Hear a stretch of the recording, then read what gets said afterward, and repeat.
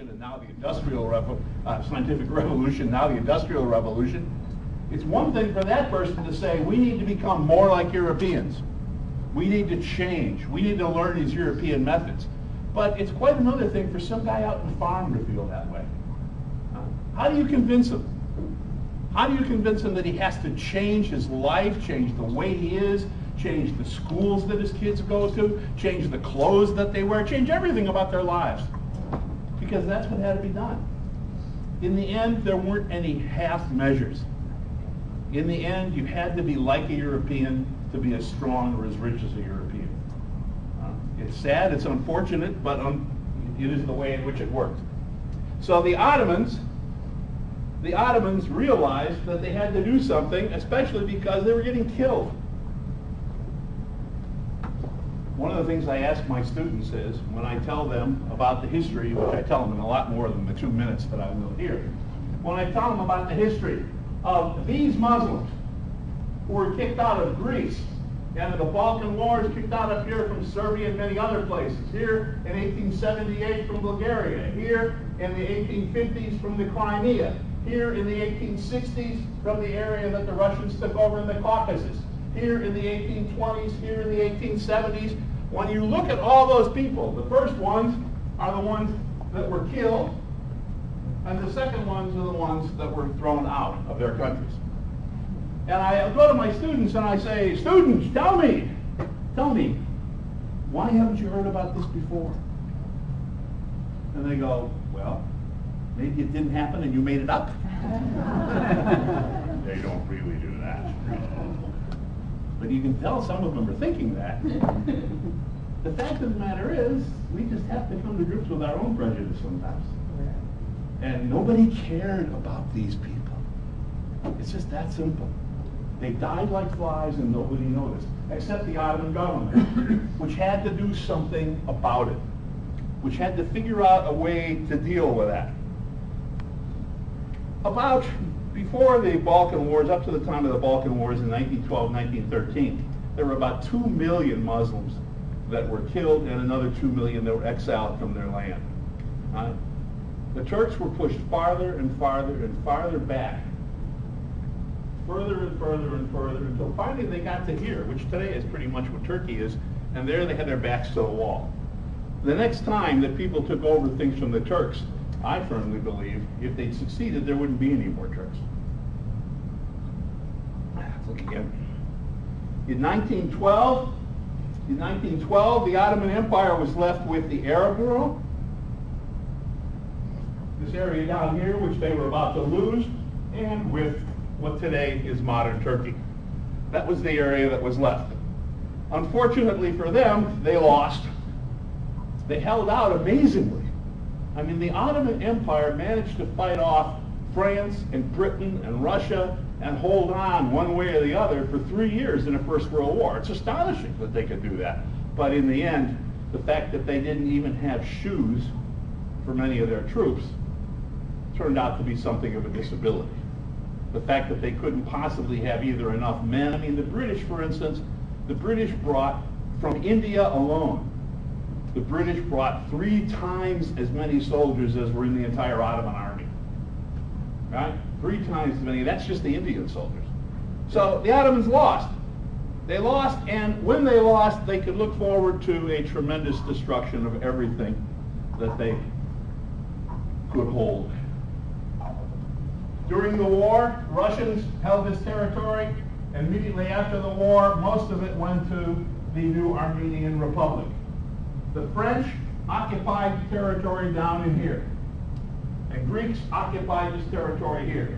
Now you might say, what do I mean by occupied? What I mean is at the Paris Peace Conference, the Versailles Peace Conference at the end of World War I, you had people who had promised in the armistice at Mudros that took the Ottomans out of the war, had promised that they would only invade Ottoman territory in Anatolia, in this region.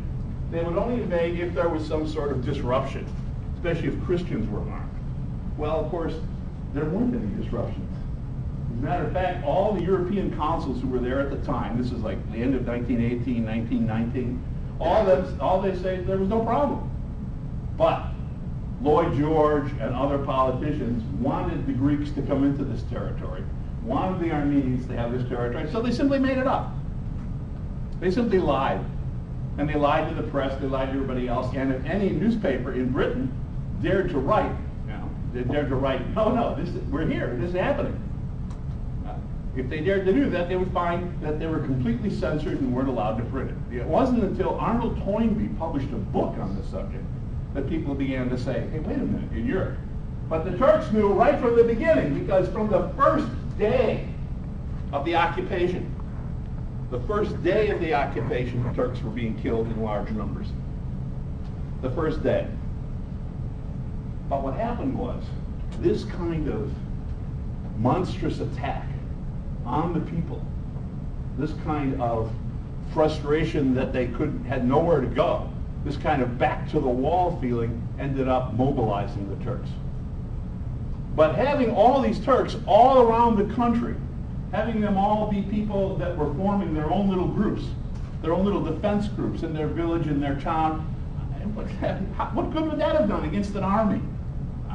What was needed was a leader. And luckily for the Turks, they came up with one. A general in the Ottoman army named Mustafa Kemal. Mustafa Kemal was perhaps the only authentic war hero to come out of World War I with pretty much nothing but victories. He had been the man who was most prominent at Gallipoli. He had fought against the Russians and defeated them in battles around Bitlis in the southeast of Anatolia. He had, even though the armies of the Turks were defeated by the English, overwhelmed by the English still, he had kept his army together and brought it up into Anatolia where it was still intact, which was going to end up being very important. Mustafa Kemal, unfortunately, there's never enough time to talk about Mustafa Kemal, one of the greatest men who's ever been. Mustafa Kemal organized the Turks, brought them together, and taught them, how to work as a unit. And I mean, when I say taught them, they were military men, they already knew. But we're talking about villagers, we're talking about bandits, we're talking about every kind of person you can imagine, all brought together, including the women all over Anatolia, who both fought and were the ammunition carriers, and there are all these pictures, great pictures that I don't have time to show you, of women working in the ammunition factories. I mean, everybody's brought together with tremendous success. But at the end, now just a couple more pictures of Mustafa Kemal. Couple extra pounds? All right. Because I just want you to see what kind of guy this was like. Now you figure, he himself was a person of, let's say lack of religion, would be proper to say. He was not a very religious sort of person. But the picture down here shows him praying. This is the way Muslims pray, right? It shows him pray, and it shows him praying at the first session of the new parliament, which is set up in Ankara. And it shows this man is a Muslim religious leader, and there are all kinds of people there with him. This shows him with a whole bunch of local and Anatolian people, both army and regular people, at one of the congresses that set up the republic. This shows him with generals and other civilians. And this is a very famous picture of him from the Independence War. But this up here, I think, is interesting. Look at the different kinds of people. You have an old religious leader. You have a more orthodox, regular religious leader. You have a guy that somehow believes he should be wearing a light brown coat. You have all these people gathered together. He brought them all together. He was an astonishing man. He managed to do that. But when it was all done, what was left in Anatolia? Was that the same one? Get it again. Yeah, okay, good. What was left in Anatolia was just the worst kind of destruction you can imagine. Just to give you a feeling, this is a place, you're not misreading this.